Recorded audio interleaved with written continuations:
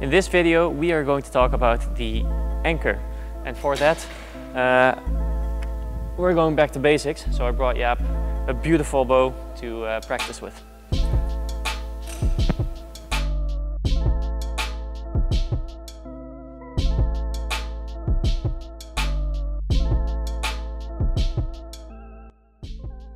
So Jaap has a tendency to, when he pulls back, have his elbow quite low.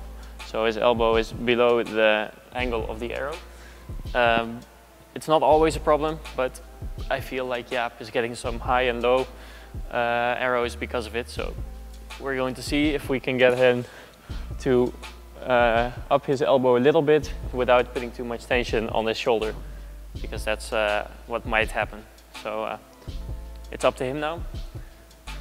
Basically, I'm giving him this light bow so that it doesn't tire him while he's in full draw, and he doesn't have to put too much effort into holding it, so he can spend time practicing his anchor.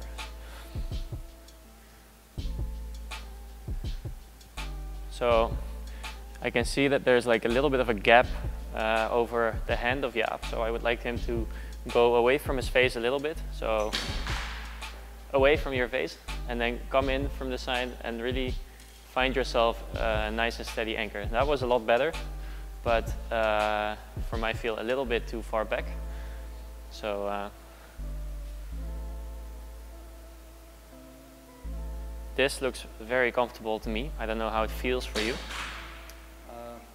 Feels quite a bit of tension here. Okay, do you feel like you're pulling your elbow up with this? Nee.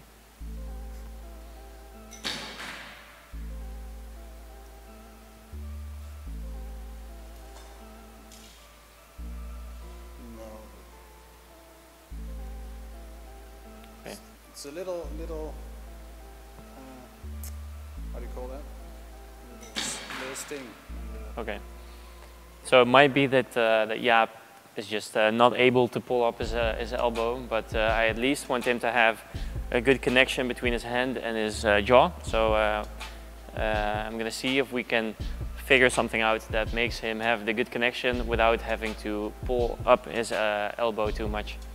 So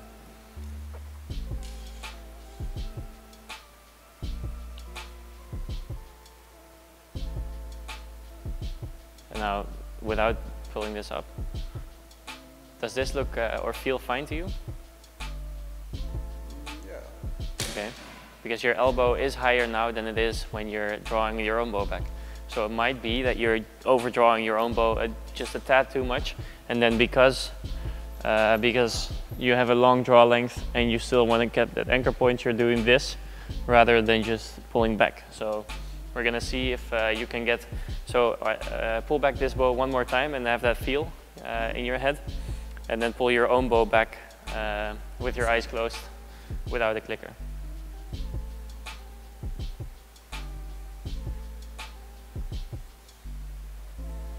So get that nice anchor point.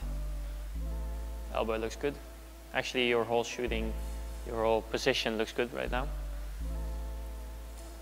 So yeah, feel what you're doing right now. And then you can give this bow to me, grab your own bow, and put an arrow on it, but don't put it under the clicker.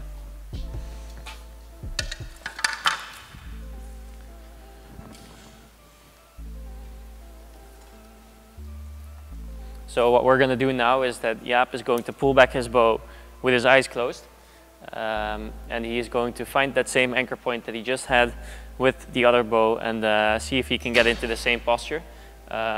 His arrow is not under the clicker, so he won't know how far he is, since he is also with his eyes closed. So pull back your bow, please, and then close your eyes.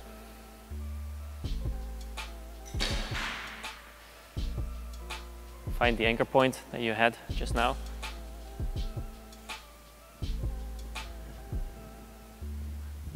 Yeah, so that's about a centimeter short of your draw length. So I would suggest, since you have the room on your clicker, I would suggest putting the clicker a little further away from you so that you don't have to overdraw and pull your elbow down. Because if you're overdrawing, there's a high chance of you doing this So your left shoulder will go up and your right elbow will go down, and this will give you a lot of height difference in your score. So let's see if we can fix this by putting the clicker in a different position.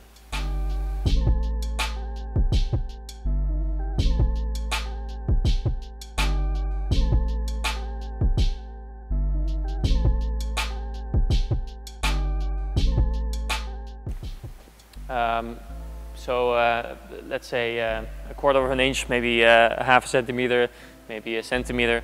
It doesn't matter that much how far it was exactly, but at least away from him so that he doesn't have to pull as far and he can get more into his nice and relaxed posture with a good anchor. So don't move your head, just go to your anchor. So what you're doing now is that before, when you were holding your eyes closed, you were just pulling back, going to your anchor point and lifting up your arm. What you're doing now is that you look at the yellow and then you go a little bit like this with your head. So your head needs to stay still. And I'm gonna stand behind him and put my finger on his head so he can feel when he's moving.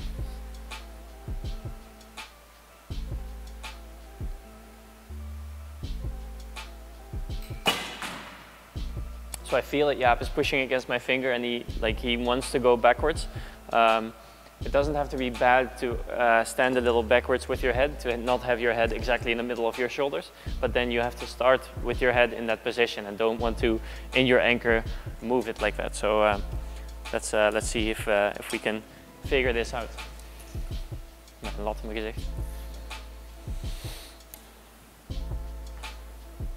And it's okay, Jaap, if you want to look at the clicker and keep it at the point of the clicker while you're anchoring, especially now that you're practicing this new draw length.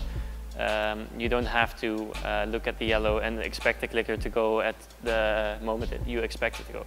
So just draw back and make sure you don't click it. And if you do, just try again. I mean, we're here to learn and to practice.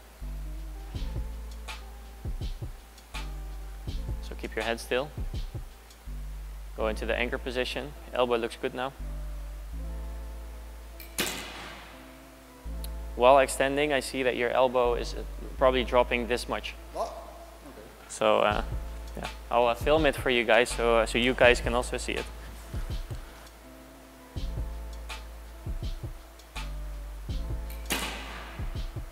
This one was a little better than the previous one, obviously, because I paid attention to it because you said so. Yeah. So I pointed it out, and that makes you pay attention to it a little more. But when you draw back and you go into anchor, you're actively pulling your arm back rather than putting your shoulders more in line. So I think that's a good thing for you to practice.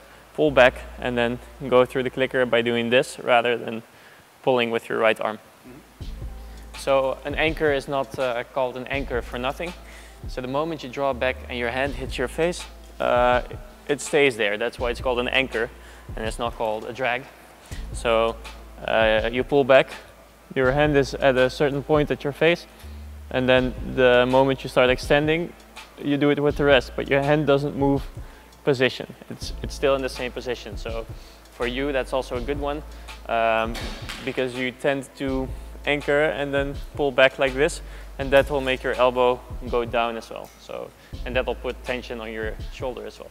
Whereas if you pull back, anchor, and keep it there, you don't have to add any tension or any pressure on your shoulder. So here is your favorite bow again, and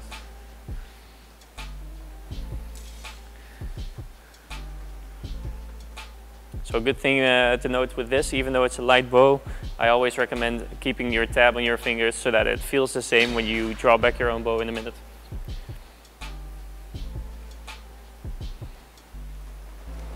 So your hand hits your face and now it stays there. So now you extend by pulling these apart. Exactly. And now your elbow moves, but it doesn't move down, it moves backwards. So it stays in the same height. Okay. Yeah.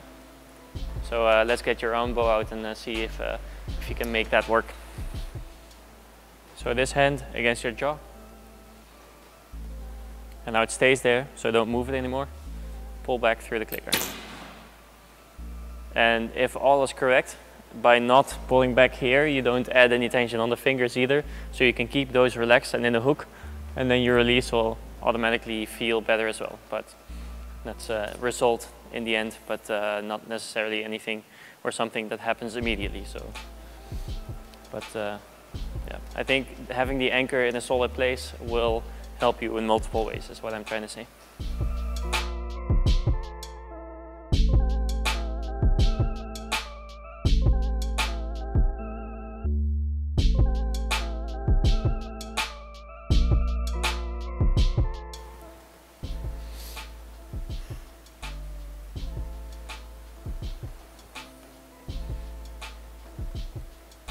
Keep the anchor solid. From here, it looks better. I don't know how it feels for you. A little weird.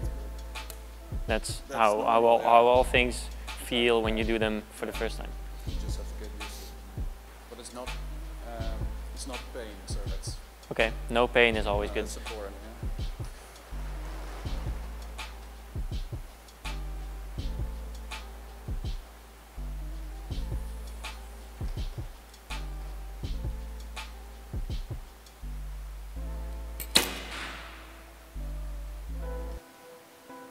Better? Looks better from here. So I think from here on out, this is just a whole lot of repetition, as is everything in archery. But I think this will help you in getting more consistent and getting more relaxed in the shot. So something to work on.